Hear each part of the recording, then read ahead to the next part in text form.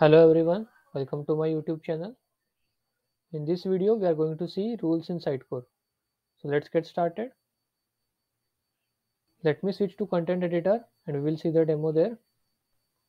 I am in content editor now. So what this Sitecore rule does, so whenever we perform certain action like we create an item, delete an item, save an item, we want some particular action to be performed. For example, if we want to create items from certain template, we want to display particular message. In that case, we can use Sitecore rules for this. So let's perform that practically to get more clarity on this. I will go to templates. Inside templates, user defined. Here I have teaser components folder. Inside that I have created 4 templates. First one is teaser component, then teaser header, teaser content, teaser CTA button.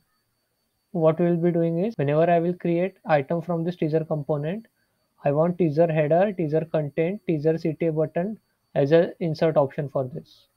Okay, so we'll perform that with the help of rules in Sitecore. I'll go to system, settings. Here we have rules. Here we have different types. In that we'll select insert options, rules, and I will add one rule, insert option rule. Name I will provide as teaser component rule, and here I will click on edit rule. Here for choosing the condition, I will search for template. So where the item is specific template, I will select this. In specific template, I will select our template from user defined teaser component folder, teaser component. Okay. And what action we need to take is add specific insert option. Click on this, click on specific, user defined, teaser component. We'll add header.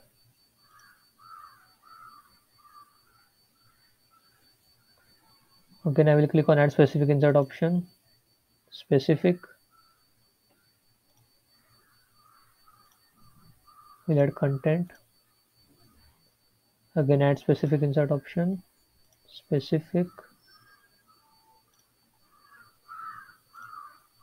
CTA button. Okay, and I will click on OK. Control S, save it. So rule is created now. So what I will do is inside home I will create teaser component, insert from template, teaser component, insert. So I have added this teaser component, and if you see, if I right click and insert, teaser header, teaser content, teaser CTA button are present. So based on requirements, you can configure these rules whether to display the message or add insert options, etc. That's it from the demo part. Let me switch back to slides. That's it from this video. Thank you for watching.